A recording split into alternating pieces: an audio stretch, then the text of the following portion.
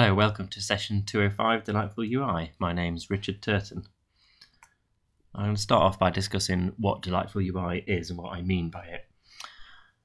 It is UI that allows you to get your work done in an app, but if you're in the mood, you can just play with it as well, and it makes you smile. Playable UI is UI in your app that is interactive, and not just interactive, but interactive in a sort of swooshy, backwards and forwards, fun kind of a way. I love making apps with UI like this, so much so that I was given this plaque at work. It says Head of Fabulization. Today I'm going to teach you how to add some personal touches to two common components of your apps to sprinkle some delightful fairy dust over them. First, some guidelines. To make delightful UI, you need good taste, which unfortunately I can't teach you today. You need artistic talent, which unfortunately I can't teach you today. Assuming you've got those two in place, you need to think about respecting the user. By this I mean, don't get in their way, don't take time away from what the user wants to do, don't make the user figure out non-standard interactions. Make your app fun if the user is in the mood for fun and if it's appropriate for the app. So for example, if you've got a stocks and shares app and your user has just lost half of their fortune, don't tell them that with a fun animation, they won't thank you for it. When I talk about playability in the UI, I mean, as I mentioned before, the user can fiddle about with it just for its own sake. If you can get them sat there and just while they're idle, playing with your UI just because it's nice to do, then you've cracked it.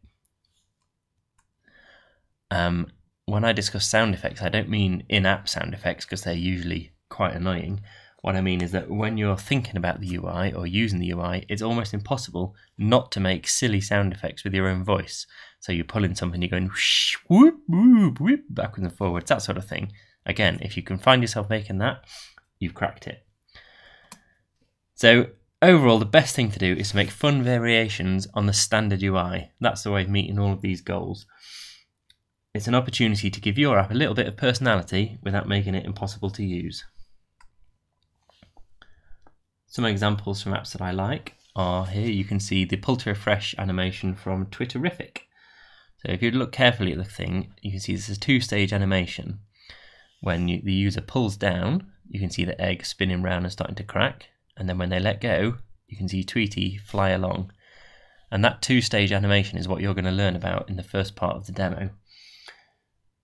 And incidentally, if you have a copy of Twitterific, which is a very good Twitter client, if you pull that pull to refresh control all the way down to the bottom of the screen, which you need to do with two thumbs, then you can play Flappy Bird. You can thank me for that later. Another good example is in the Activity app. If you manage to make any of the achievements in the Activity app, when you select one there, you can see it spins out towards the screen. That's actually a navigation transition, but it doesn't look anything like the standard navigation transition.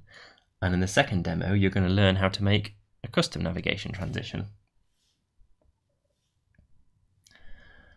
So let's talk about the pull to refresh control, which is the first thing you're going to make. Unfortunately, UI refresh control, which is the standard pull to refresh control that comes as part of iOS, is not designed for subclassing. There's nothing in there that allows you to customize the appearance or the timing or the size or anything like that. So you need to build it yourself as a UI control subclass. UI refresh control does a lot of things behind the scenes that you need to replicate in your own subclass. For example, it needs to know about the scroll view that it's attached to. It needs to pick up scrolling events. It needs to actually control the scroll view. When it's in its refreshing phase, you normally adjust the content inset so that you can see the refreshing animation at the top of your content. It also needs to know about scroll events. So when the user's dragging, when the user releases, that sort of thing. Now UI refresh control does all that stuff in the background, and it probably does it in a slightly naughty way that you can't as a third-party developer reproduce, but you're going to learn how to do all of these things in the demo. And if you remember back from the Twitterific example, it's a two-phase process. So the first phase is as the user is pulling down on the content. So at this point, your control has to listen to the scrolling events. It updates its display based on the offset. So it's an animation, but it's not an animation that runs over a certain amount of time. It's an animation that moves on frame by frame as the user is scrolling. As they scroll, it listens to see if it has gone past a particular threshold, at which point, if the user then releases, it will trigger the refresh action. If the user releases before you get to the threshold, the content just bounces back up again. This is the way the standard UI refresh control works. So if they've pulled down and they've gone past the threshold and they've let go, you start the refreshing process. At this point, you send a control event that tells whatever is listening that the user has asked for a refresh. You adjust the scroll view inset so that the refresh animation can happen at the top of the screen. And you start a looping animation because the refresh event could take any amount of time. You don't know how long that takes, so you need a looping animation for the user to look at while they're waiting for your content to arrive.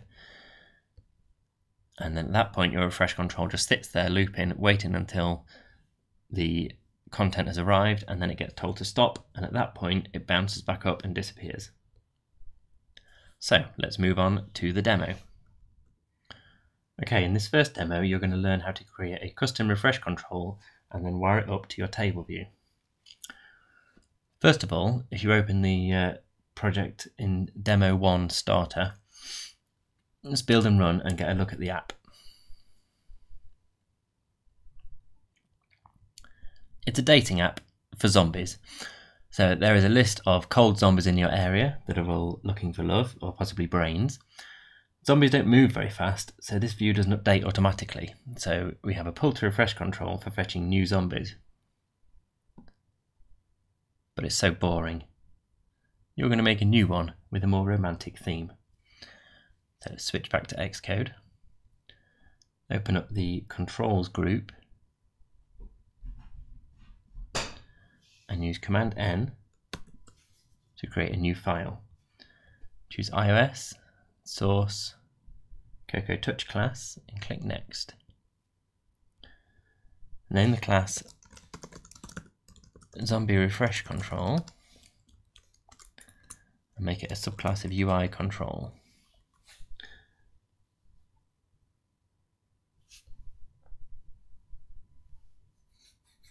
Put the file where Xcode tells you to put it. Let's just give ourselves a bit of room on the screen here. Okay, we can delete the template comments and we're going to add some properties to the class. First of all, a weak variable which is going to hold a reference to the scroll view.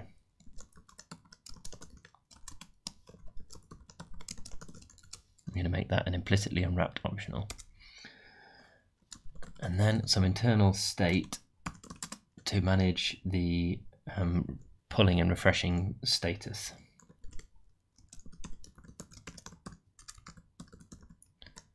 So has reached threshold will be updated while the user is pulling. That's going to be a bool. And the default value of false.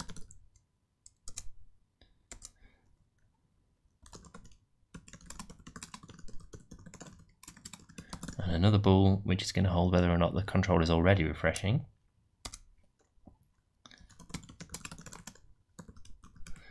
And then an image view which is going to hold a picture of a heart, which we're going to use for our romantic refresh control.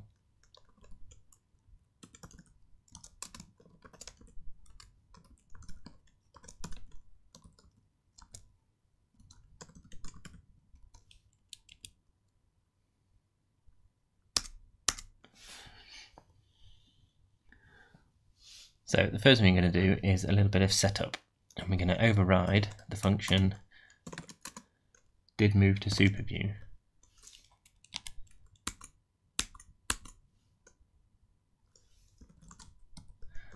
Call the super because we're good iOS citizens, and what we're doing this for is because it only makes sense to add this refresh control to a scroll view. So at this point we're going to check that we're being added to a scroll view. We're going to set our scroll view reference, and if we're not being added to a scroll view, we're going to crash the app because it's a developer failure to do this. So we can do that with a guard statement.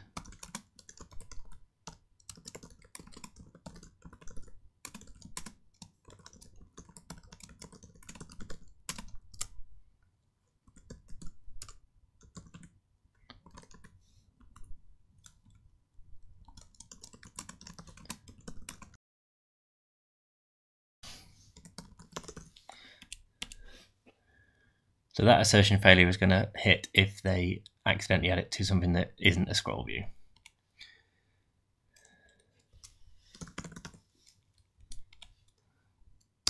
If it is a scroll view,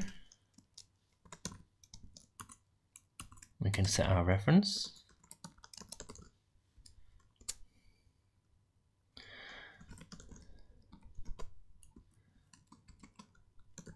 We can make the size of the refresh control the right size, which is going to be the size of the image view.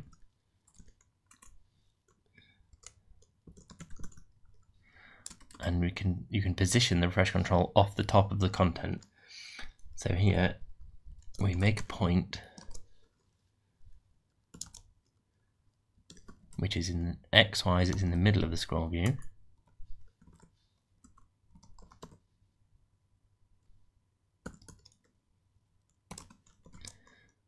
And Y, it is half the height of the refresh control off the top of the screen, which means it'll be just off the top of the screen.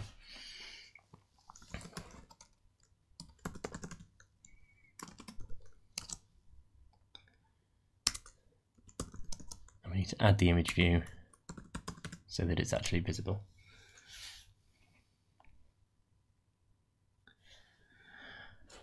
So if we switch now to zombie list view controller.swift, just save the file there.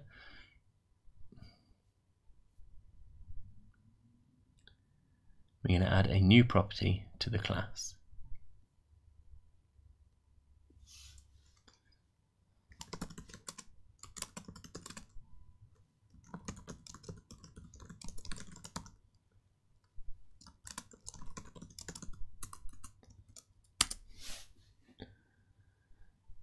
And in view.load, there's a line here where we make a standard refresh control.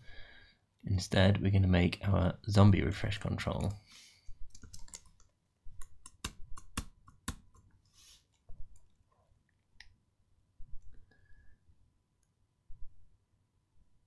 I'm going to add it to the table view.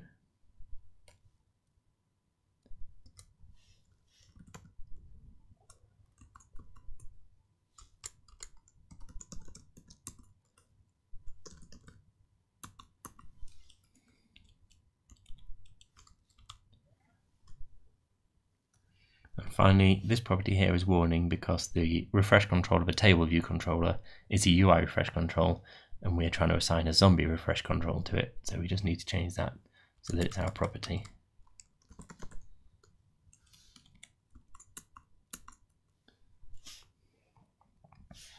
So if you build and run right now, you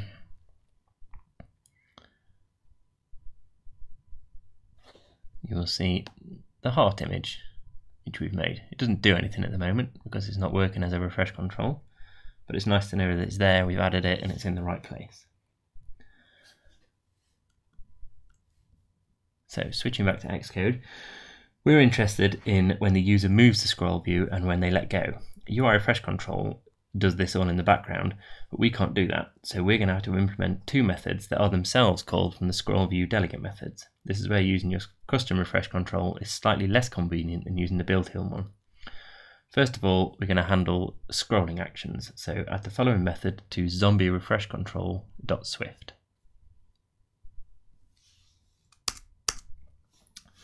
It's going to be called containing scroll view did scroll, and it's going to take a UI scroll view parameter. First of all, we want to check if we're refreshing or not. If this control is already refreshing, just do nothing. If we're not already refreshing, then we need to calculate how far the user has scrolled. So the offset is going to be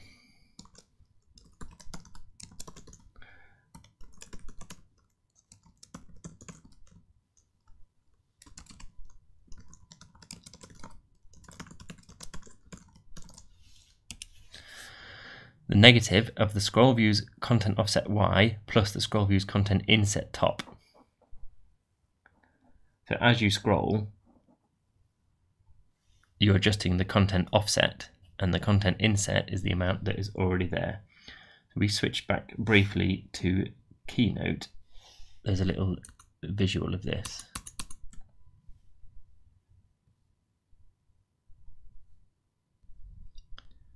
So here's your screen. The navigation bar is at the top, the content is underneath. How this is built up is the green area is your scroll view, which is inside the window and filling it. The navigation bar is on top of the scroll view. The content does not fill the entire scroll view. And that red area highlighted at the top there is the top inset. And the current position of the scroll view is called the content offset. So as the user scrolls down, the offset gets larger, but the inset remains the same.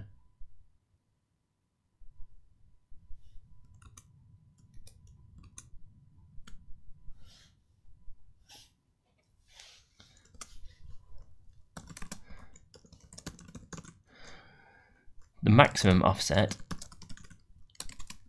is how far the user is going to be able to scroll until we decide that we've both finished changing the animation and that they've reached the threshold, after which if they let go, the refresh event will be triggered. And our pulling animation is going to be a simple scale. So we need to calculate how far to scale the size of the heart related to how far the user has scrolled.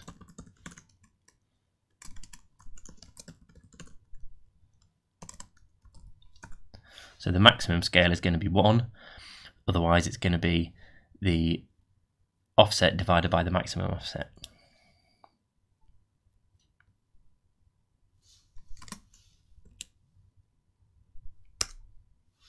So we're going to use that scale to make a transform for the heart image view.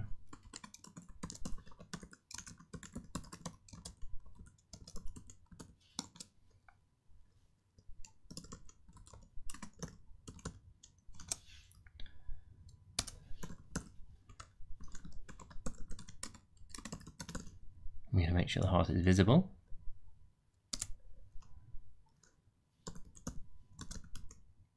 And we're going to set our threshold value to true if the amount the user has scrolled is above our maximum offset value. Okay, so we switch back to zombie list view controller.swift. And we're going to add the scroll view delegate method. We do that in an extension. Because it's nice to group delegate methods together in extensions. And the one we want to override is scroll view did scroll. And all we do in here is pass that method on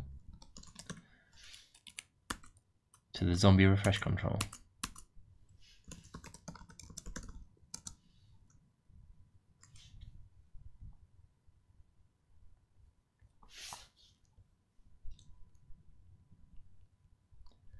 We need to override. So if we build and run again,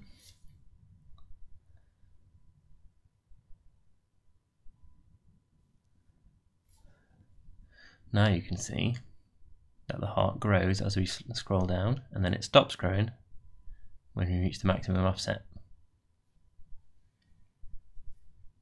So that's part one of the refresh control. The next part is to add the looping animation. So again, we need to re-implement UI refresh control's methods to start and end refreshing. So if we switch back to zombie refresh control.swift, the two methods are begin refreshing and end refreshing. So we'll start with begin refreshing. This is going to be called when the user lets go of the scroll view after they've scrolled past the threshold.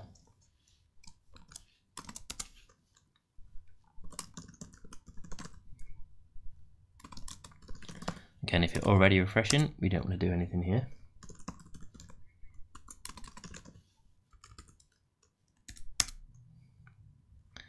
we set the refreshing value to true because you can only start refreshing once.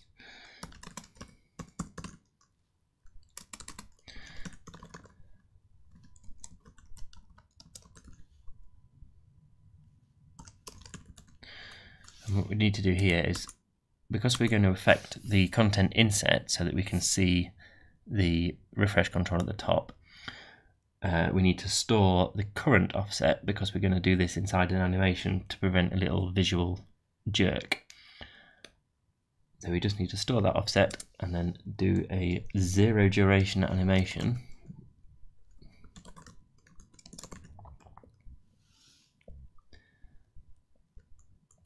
It's the simplest one, animate with duration animations.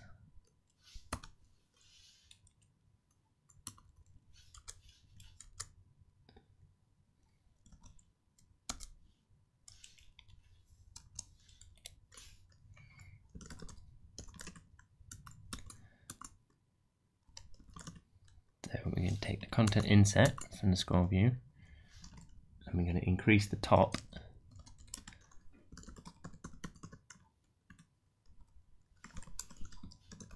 by the size of the heart. This will mean there'll be enough room at the top of the scroll view to show the heart.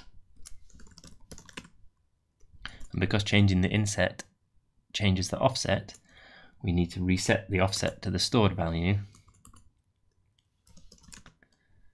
to prevent it jerking for us.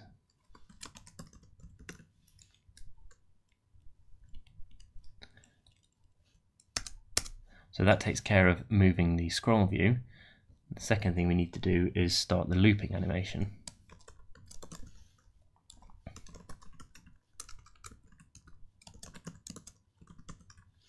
For this one, we want the full options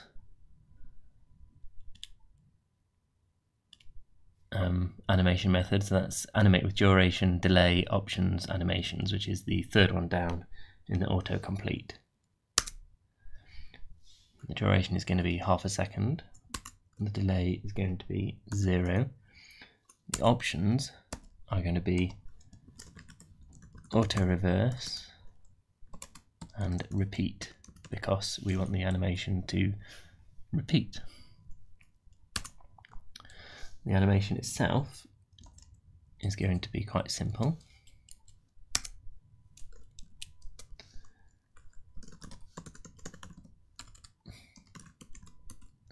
We just set another scale transform.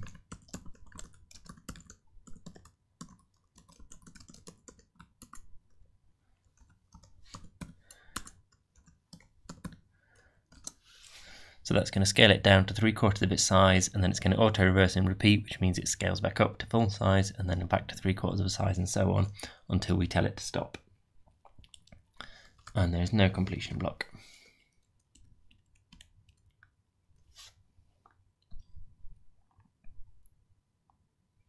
End refreshing is a bit simpler.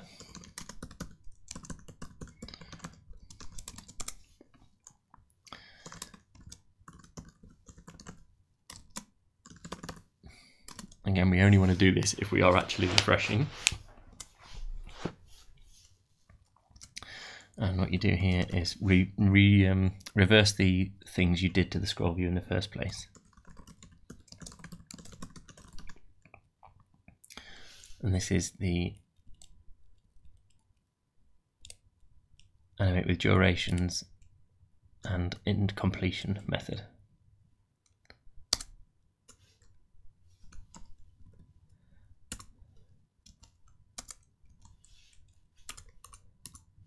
The animations are going to be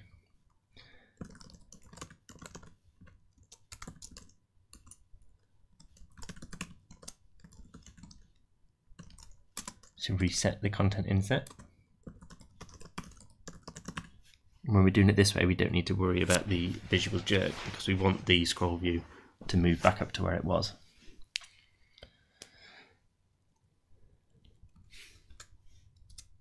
And the completion block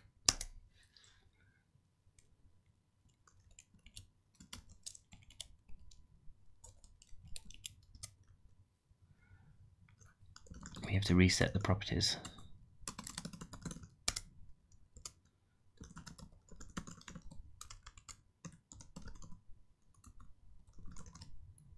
remove all animations, we'll get rid of that looping animation that we added in begin refreshing.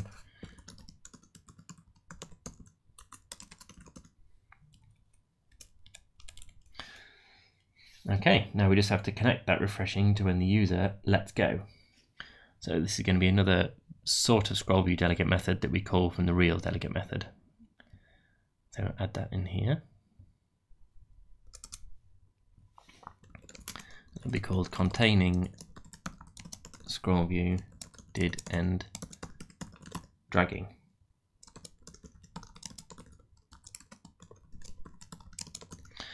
It takes a parameter of the scroll view and a bool will decelerate. This is the equivalent of the scroll view delegate method. So if we've reached that scrolling threshold, we need to send our control events. Send actions for control events, and the UI refresh control sends value changed when you've scrolled it far enough and let go, so we'll do the same thing. And then we can begin refreshing.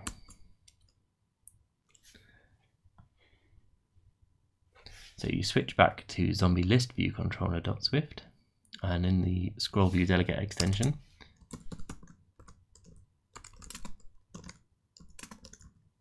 we're looking for scroll view did end dragging will decelerate.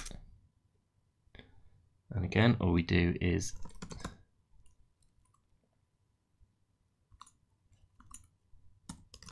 pass that on. If you don't save the other file, then it doesn't appear in autocomplete.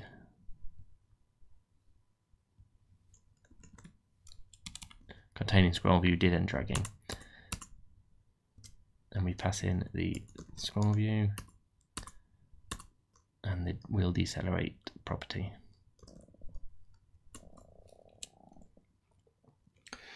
And the last thing we do is update the refresh method in this view controller, which is what is called when the refresh control is fired.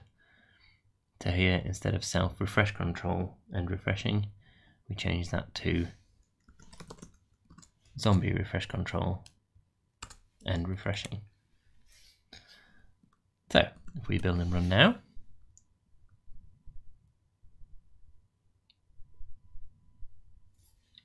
pull to refresh, here's pot 1 as the heart grows. We've gone past the threshold, we let go, the heart beats, it disappears.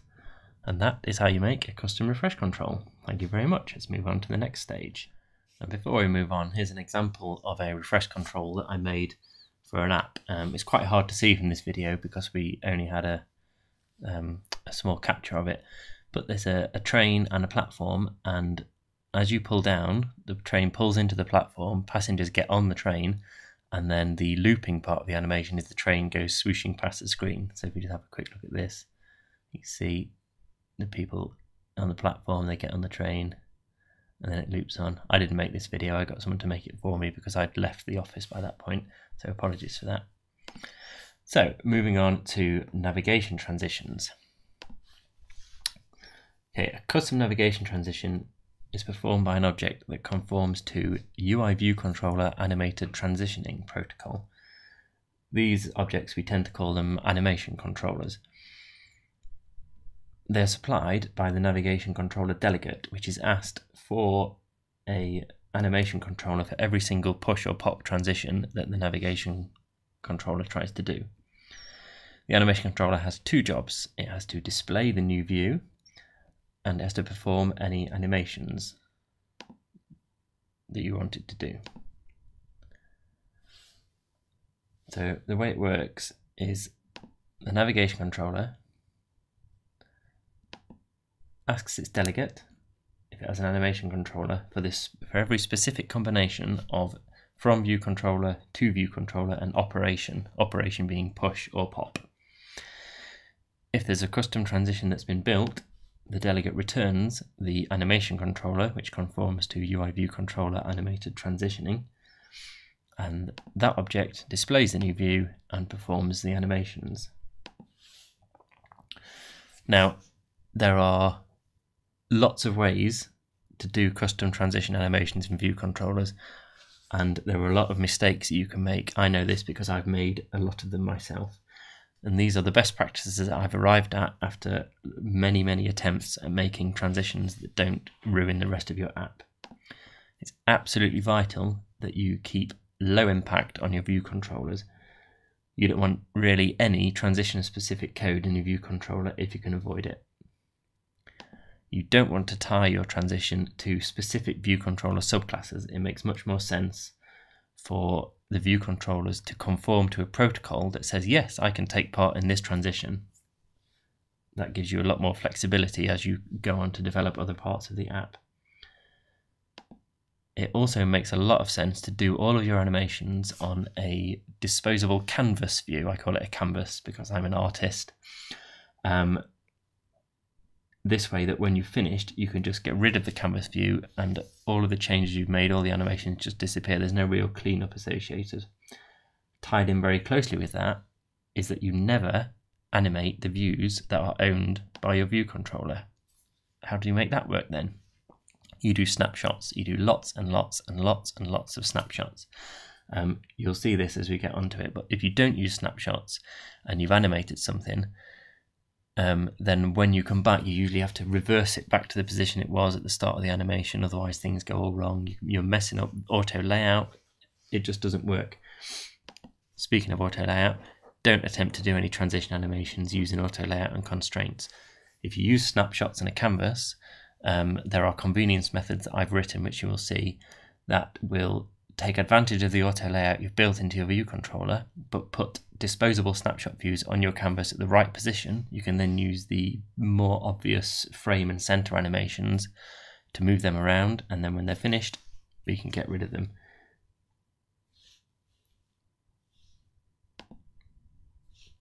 So let's have a look at the effect we're aiming for. This is slowed down quite a lot.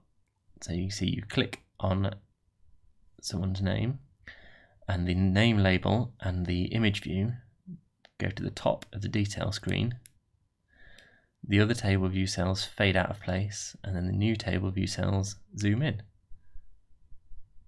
So it's quite a nice looking effect, and hopefully you'll see that it can be achieved without too much effort as we move into demo number 2.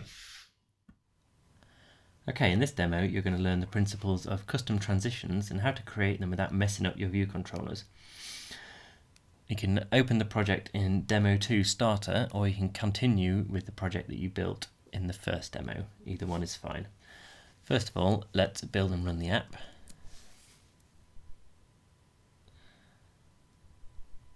And select one of our zombies that's looking for love. Let's go for Elliot. There's a transition. It's just a standard navigation transition. It's not very delightful. Let's have a look at Elliot. He likes brains, 9 remaining fingers, and only 11% decomposition. Sounds like a keeper. So let's move back to Xcode. First of all, we're going to create an animation controller. They're done by objects. Custom transitions are done by objects that conform to UI view controller animated transitioning.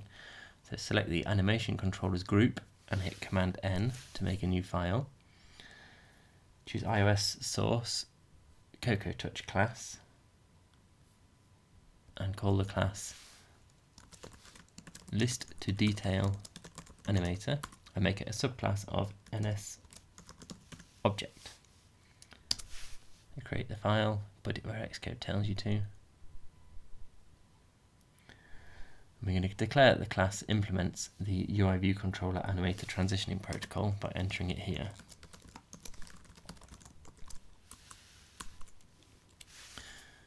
And we'll immediately get some warnings because we haven't implemented the protocol methods yet. So let's add some code to this class. First of all, we have a duration, which is going to control how long the whole transition takes. And we're going to set this to 0.4, which is going to be 0.4 seconds. And one of the required functions from the protocol is transition duration, which takes an argument of the transition context. But we don't particularly care about the context of this method, so we're just going to return our duration constant. The second method we have to implement is called animate transition. And that also takes the transition context. But for now, we're just going to leave that blank. This is going to be a stub. The detail we're going to put in is a little bit of boilerplate. You have to do this in almost every custom transition that you make. The transition context object, which conforms to UI view controller context transitioning, there are a lot of lengthy protocols involved in custom animations, contains details about the view controllers that are leaving the screen, arriving on the screen, the views of those view controllers, and the overall container view, which is where the animation is happening. And quite often you need to pull out all of those values into variables so that you can use them in your animation.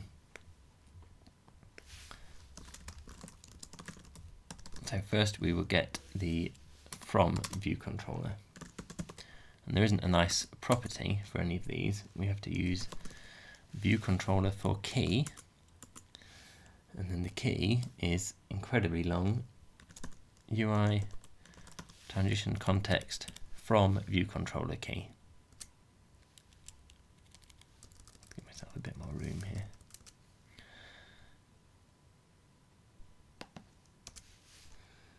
And we also want the to controller.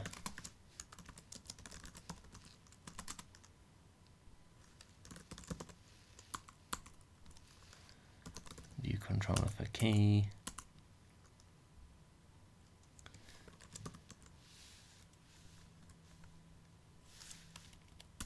Use our transition context to view controller key.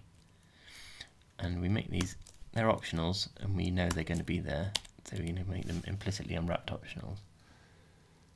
You can also get the views directly out.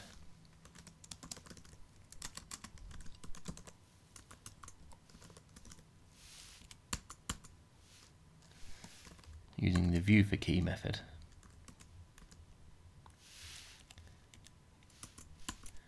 And we only really want the to view at this point.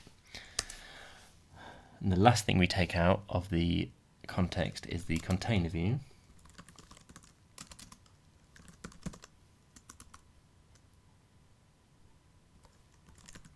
Which is also an optional, but we know it's going to be there, so we can unwrap it. I forgot to unwrap the to view as well. So remember, the animation controller has two jobs. It has to add in the view, and it has to perform any animations. So to add in the view, all we do is add in the view. It's very simple. Container add subview to view. And you can set the frame of the incoming view for something else that comes from the context, which is final frame for view controller.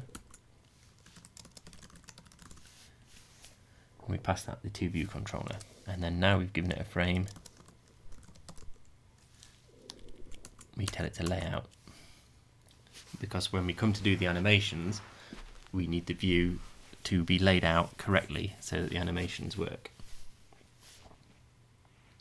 We're going to add a really basic crossfade transition.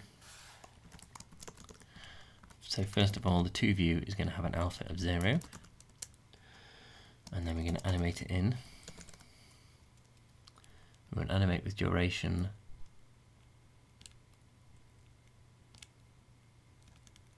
and completion handler. And the duration is going to be the duration property that we supplied earlier on. The animation is quite simple. The to view is going to have an alpha of 1. And the completion, this is very important.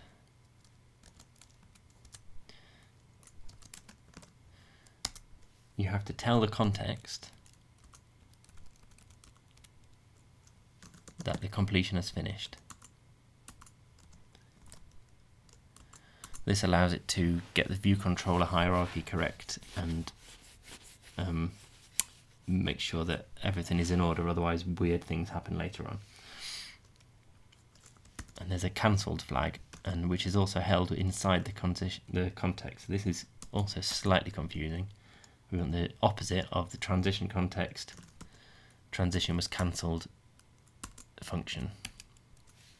So again, all of this stuff here is sort of boilerplate that you'll need to do for every single custom transition. And this is actually a complete animation controller. If we connect this up, we can see it in action. So let's do that. We need a delegate for the navigation controller. So in appdelegate.swift,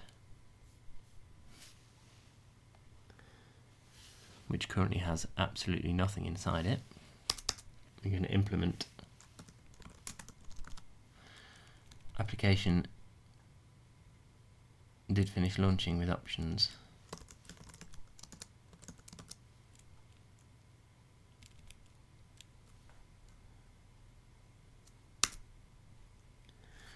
And at this point we will take out the navigation controller.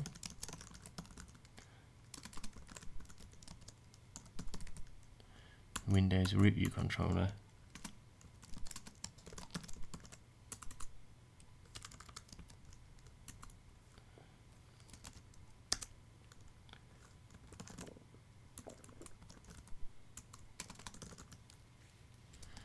And at the end of this function you have to return true.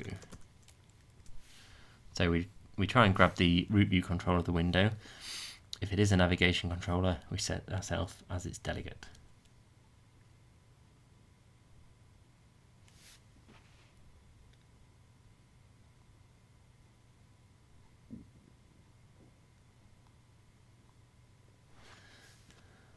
But the application delegate at the moment isn't a navigation controller's delegate, so we need to make sure it conforms to that. So in an extension,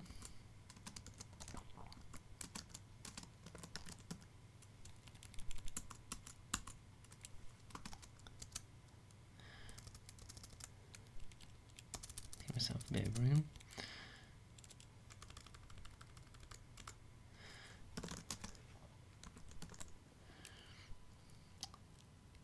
We want animation controller for operation, which is a very long method, so I would suggest you use the autocomplete like I did. And all we're going to do is return one of our list of detail animator objects. So if you build and run now,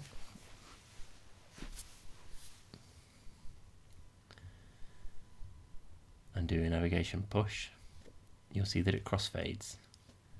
It's quite useful when you're first setting up these custom transitions just to make sure that they're wired in correctly and everything is going to work as you expect it to before you spend hours on your animation code and then wonder why it's not working. It's always good to know that you've actually wired it up properly. So we're going to make the selected cells image and the label glide across their new positions and fade in and fade out the other views, which will be much more delightful. So switch back to Xcode and switch back to list to detail animator.swift. Now, we're not going to tie this transition to any specific view controller subclasses.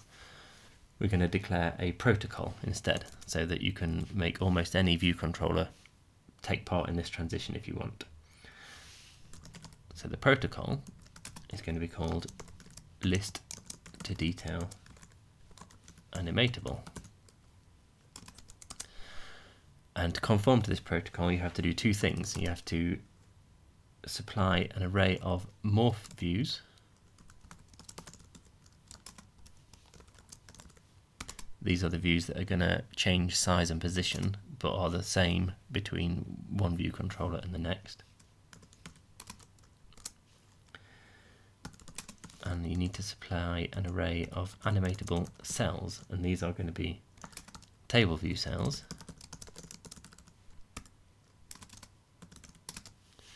Which are the ones that will fade out if you're the outgoing view controller, or fade in if you're the incoming view controller.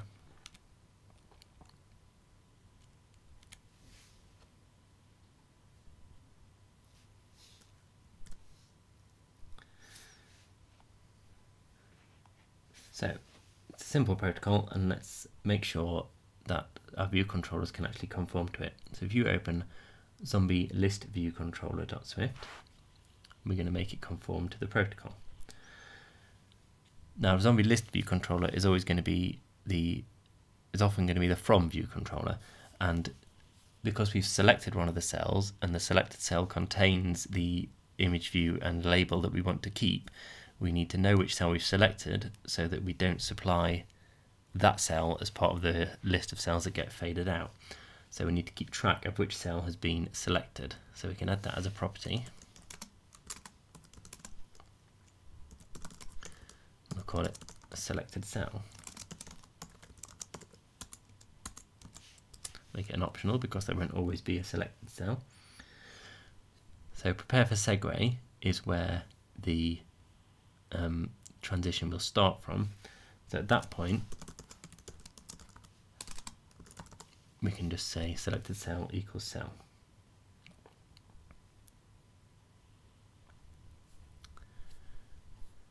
We'll conform to the protocol in a class extension.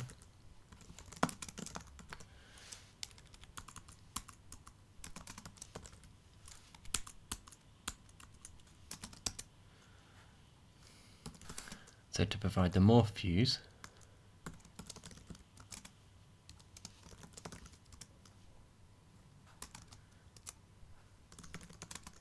all we need to do is give back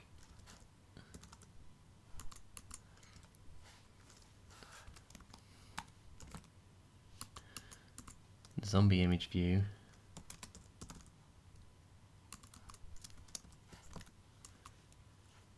and the zombie name label.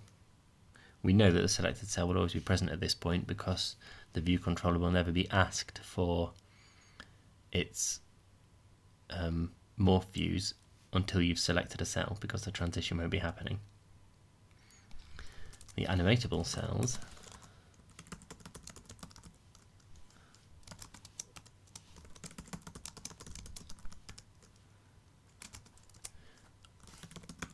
will be all the visible cells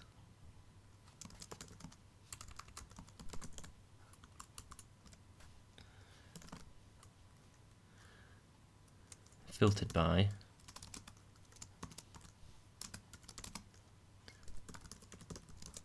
them not being the selected cell. So this is all the cells that you can see on the screen except the one that has been selected.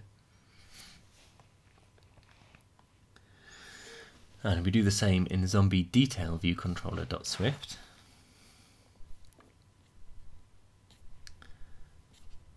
Again in an extension.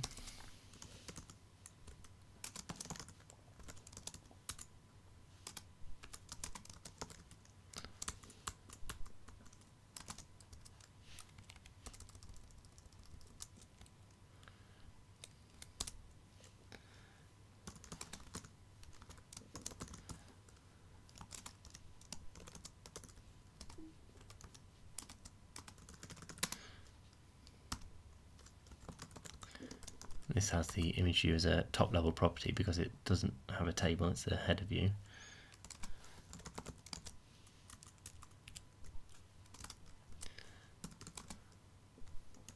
And the animatable cells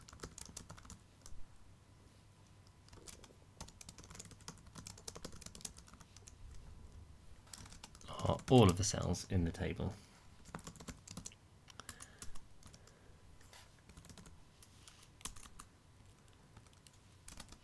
So it's a bit simpler for the detail view controller.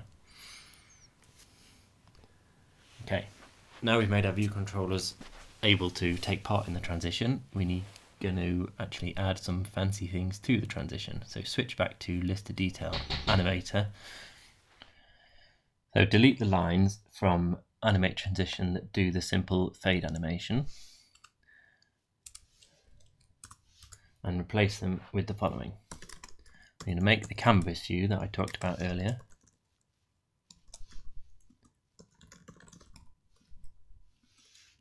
It's going to be the same size as the container.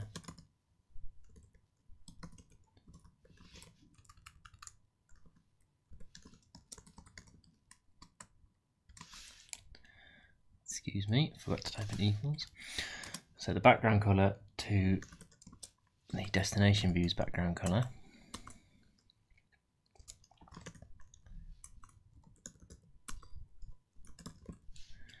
And this is now on top of the 2 view. So if you ran this at the moment, the canvas would cover everything. You wouldn't see anything on there. The canvas is where all the animations are going to take place. Okay. And the secret sauce to easy transitions is to use snapshots. Lots and lots and lots of snapshots. So let's make some now.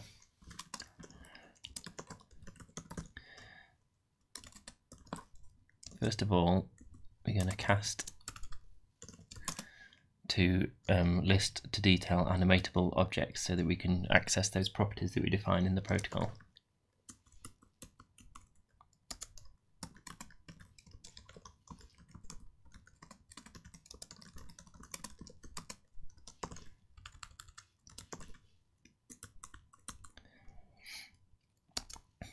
Get the snapshots.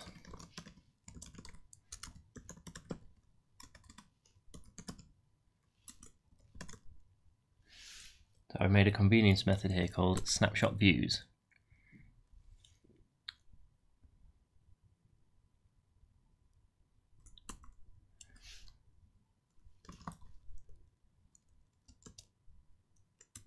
I'm going to take the animatable cells from the from view controller,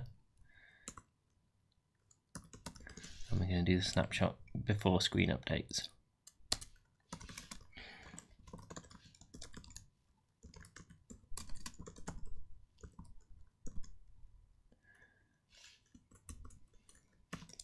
Do the same for the 2 view controller. In this case, we want after updates to be true because remember we've only just added the 2 view controller to the screen and laid it out, so all that needs to happen before we can take the snapshots. Let's have a quick look at the implementation of this snapshot views method so you can understand what is going on. So there are 2 ones. You've got a snapshot view and a snapshot views, and they both do pretty similar things. That just call snapshot view for each one in the array. So it takes a normal snapshot using the UI view method, it adds it into the view that it's called the method on, and then it moves it to the correct place in the screen. So normally when you just take a snapshot, it has the correct size, but its position is 0, 0. This convenience method puts it in the right place, adds it to the correct view, so it just saves you a few steps and keeps your transition code looking quite clean.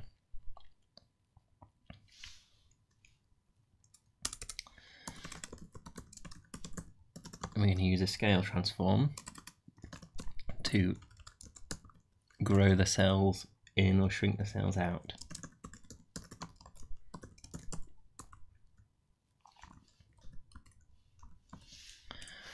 That's going to be from 50% of the size.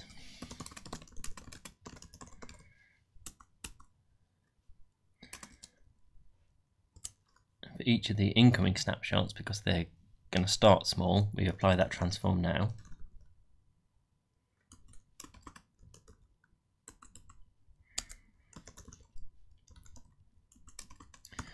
And we set the alpha to 0.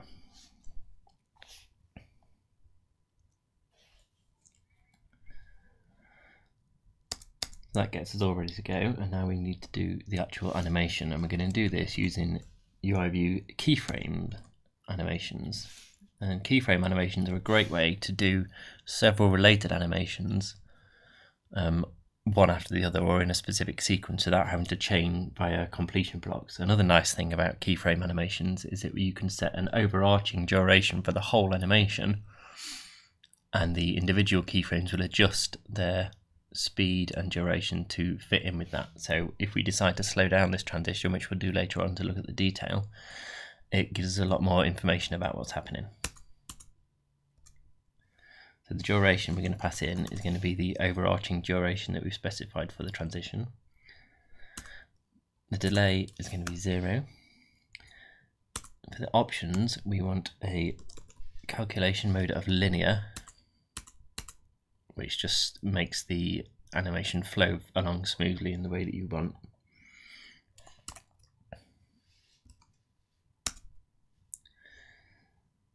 And the animations of cells we're going to fill in just a second, but just before we move on to that, the completion block needs to be done, and if you remember, that has to have the cleanup and the transition complex. So the cleanup code is quite simple. we just get rid of the canvas. And then we finish the transition.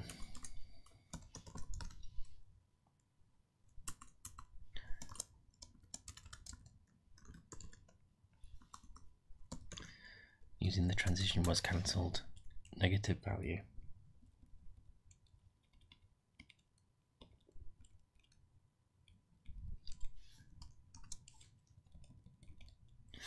Okay, we can fill in the animations now. It's going to be 2 keyframes.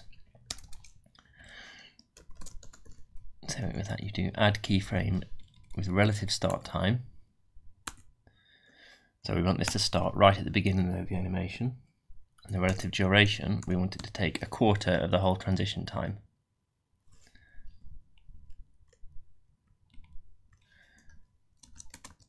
And the animations that we're going to add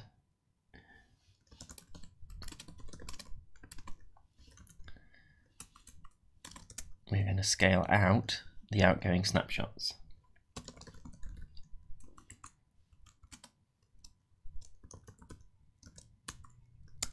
And we're going to fade them out. Okay, and then we're going to do the opposite to the incoming snapshots.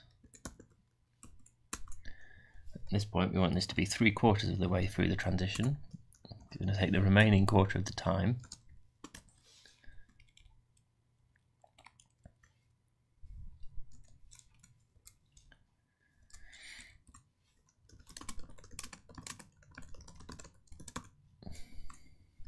and for the incoming snapshots we're going to set the transform back to identity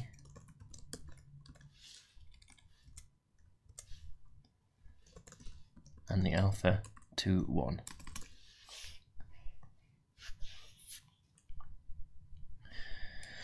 And I mentioned about the good thing about keyframes is that the whole animation can be adjusted to take this one thing. So let's have a change the property at the very top to make the whole transition take 4 seconds, and then build and run.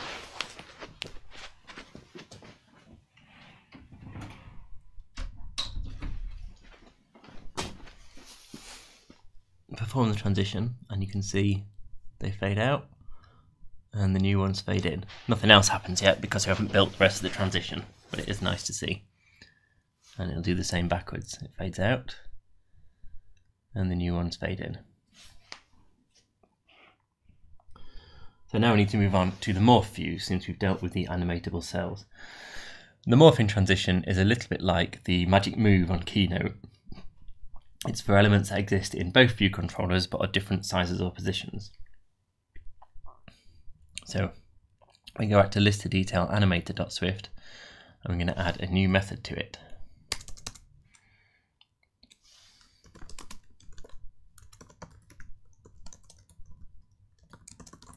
Animate morph from view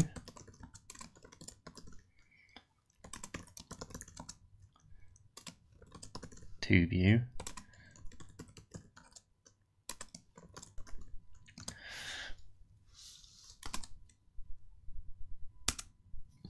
So what this is going to do is move an individual view. So first of all, we start by making a snapshot.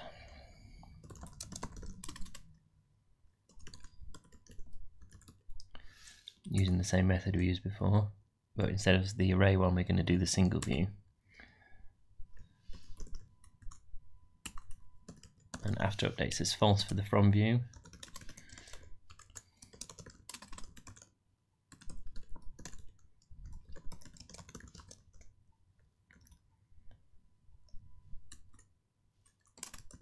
And true, and true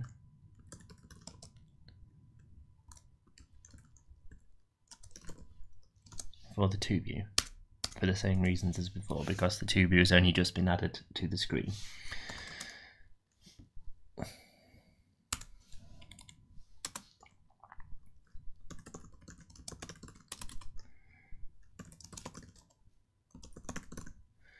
So the target center is the current position of the to view. So that's where the view is going to end up at the end of the transition.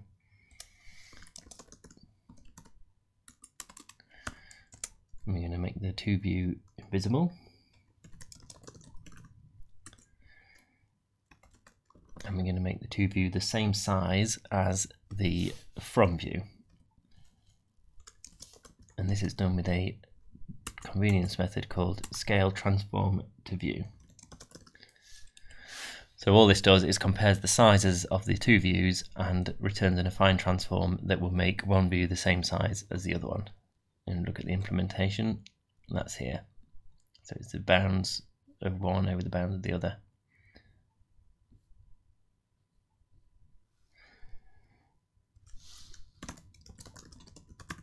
And we're going to move it to the same position as the from view. So at the moment, the two view will be scaled to the same size as the from view, in the same place as the from view, but it'll be invisible.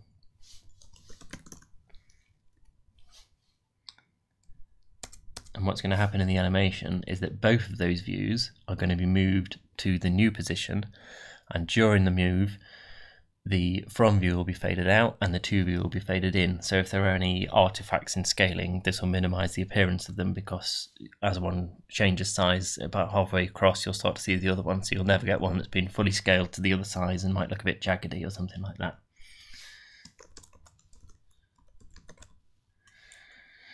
So the animation is just a plain animation with duration. There's no completion block needed. Again, it's going to take the overarching duration constant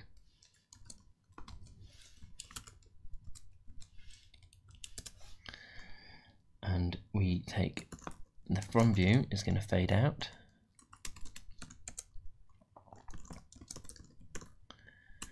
and it is going to grow or shrink to the size of the to view, and you can do this by inverting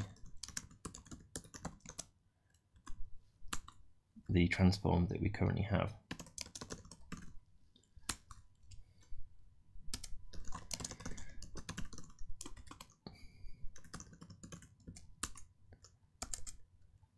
And do the opposite to the to view, so the to view is going to fade in.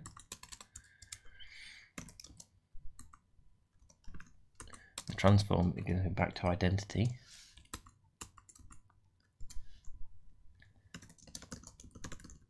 And the center will be target center. So as they move and fade between, it'll be a nice smooth transition. We'll just add a convenience method to call this same method but for an array of views, since we know that our morph views are going to come in as an array.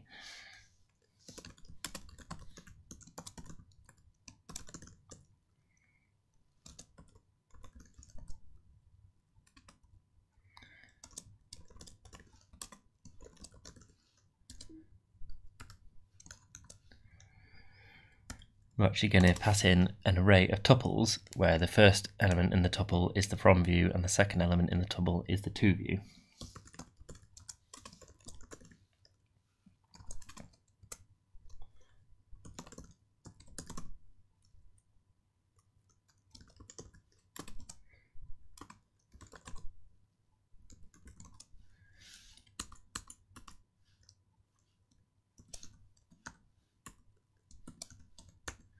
That's how you extract elements from the tuple.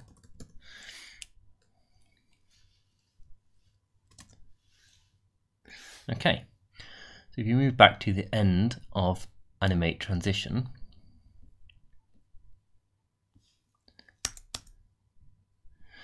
what we're going to do is call that convenience method, animate morph views, and you can also get quite clever and zip the two arrays together.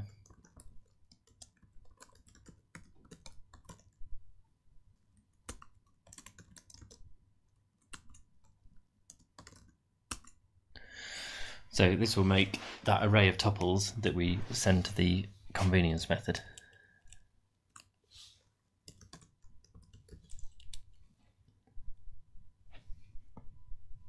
Okay, so we build and run again. And remember, we've set the duration to 4 seconds so we can really appreciate the best of this transition.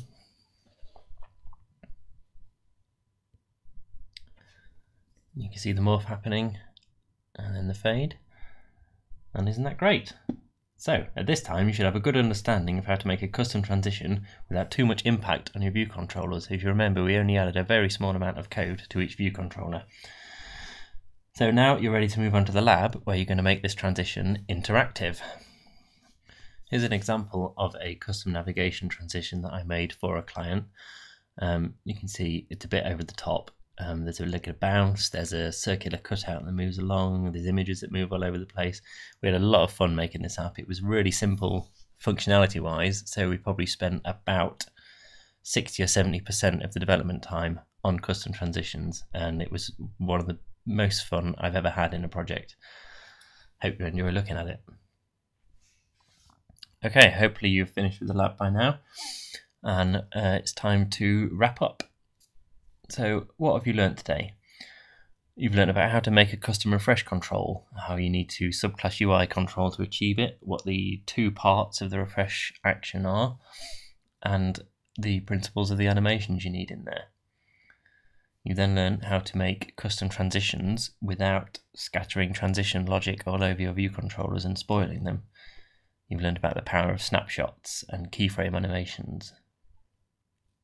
In the lab, you made that transition interactive using a gesture recognizer, which added to the playable part of the delightful UI that I was talking about in the introduction. Other things to look at from here, I would suggest, now you've learnt these new skills, you go and look at your favourite apps and see if there's any parts of UI in there that you particularly enjoy. Look for the things I talked about, things where you can just play with it for the sake of it. Think about how you might implement that in your own apps, how you might take these skills and make your own apps delightful. If you like particular parts of UI, have a little play around and see if you can make it. If you can't find any apps or any inspiration, I suggest you can look at the website captivate.co, which has hundreds of examples of really nice bits of UI, and it's always nice to have a play around with that. If you want to talk to me about any of this stuff, I'm Rich Turton on Twitter. Thank you for listening. Goodbye.